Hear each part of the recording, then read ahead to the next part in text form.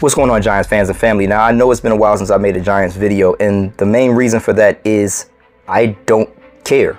The Giants have played their first preseason game of the season in which they beat the Detroit Lions 14-3, and I don't care. The Giants drafted Malik Neighbors with their 6th pick in the draft, and I don't, well, I do in fact care about that, but a lot of the moves that the Giants have made in this preseason, this offseason, I did not care about. I didn't care about a skirmish that may or may not have happened during a joint practice between the Detroit Lions and the New York Football Giants preempting their first preseason game. I did not care about OTAs. I did not care about who showed up for camp. I did not care about Saquon Barkley going to the Philadelphia I did care about Saquon Barkley going to the Philadelphia Eagles, but I got over that quick. I'm saying all of that to say it's not that I do not care about my New York Football Giants anymore. I just don't care about anything they do before they actually lace up and put on the pads. Because I've said this multiple times, if the Giants cannot block, the Giants will not win anything. It doesn't matter if Daniel Jones is the quarterback of the future or the quarterback of the now. Evan Neal can't prove that he could be a serviceable right tackle and actually block if Andrew Thomas is not healthy blocking on the left side of the line. We will not win.